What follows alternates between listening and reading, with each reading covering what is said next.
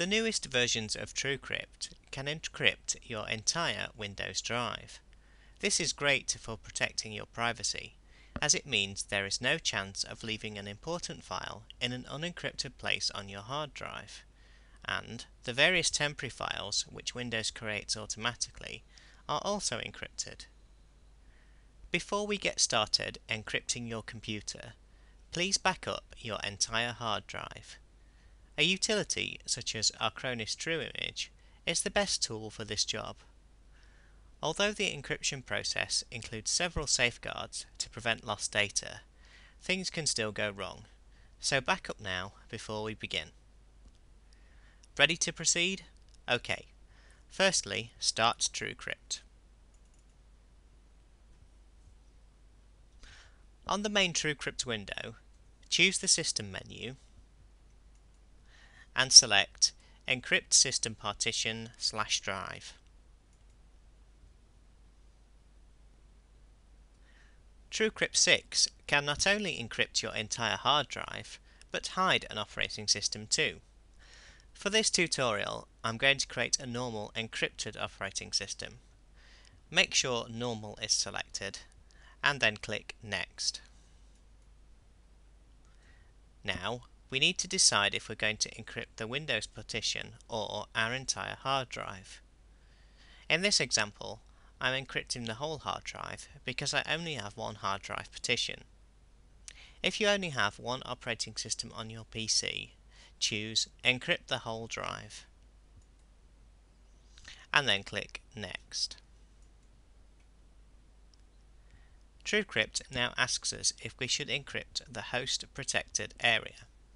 This is a special area on some hard drives, and encrypting it can cause problems, so we recommend you choose No, and then click Next. Now we are asked how many operating systems are installed. Most users only have one operating system, usually Windows XP only or Windows Vista only. If you have two or more, consult the Truecrypt documentation before attempting to encrypt your computer.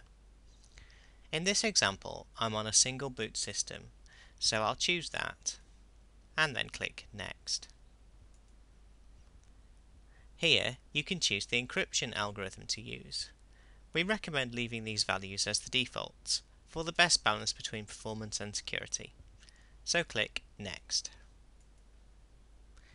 Here we need to choose a password.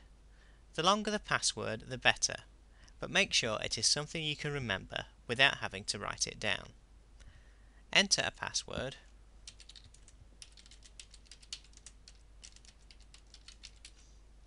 confirm it by entering it again here,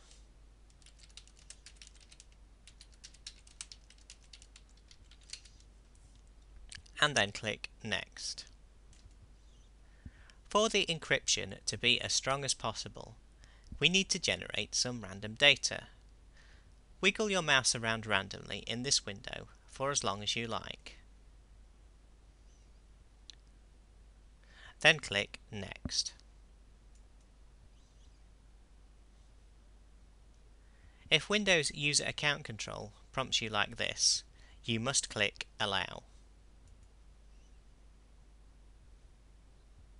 OK, we have some keys generated. Click on Next. Now we must create a Truecrypt Rescue CD. You will need some CD burning software on your PC to do this. Once we click Next, a CD image file will be generated in my Documents folder. If you don't have any CD recording software, Truecrypt gives us this handy link to obtain some.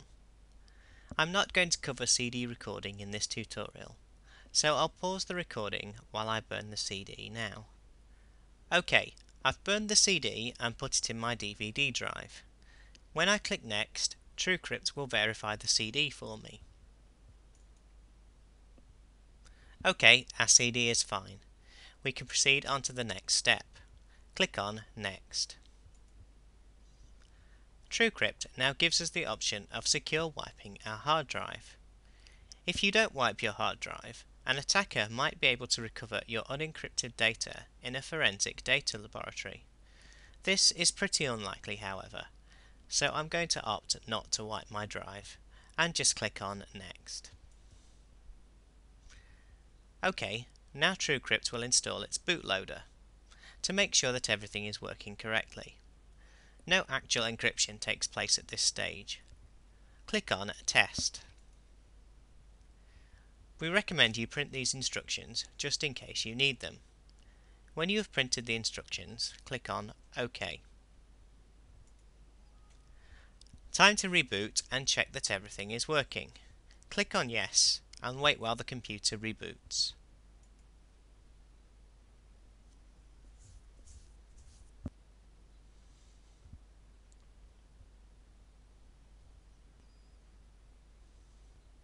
Right, this is the screen you should see if the bootloader has installed properly. Enter your password and press Return.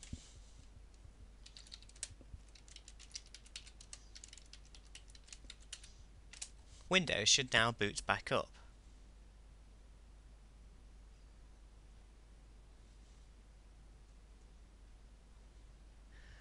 Note that your login password has not changed.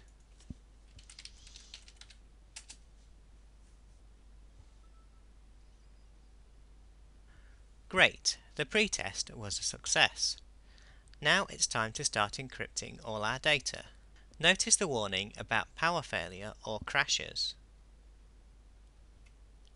But we don't need to worry about that because we took a full backup before we started. Press Encrypt to start the process. This information tells you how to use your rescue CD if things go wrong. Again, we recommend you print this information before clicking OK.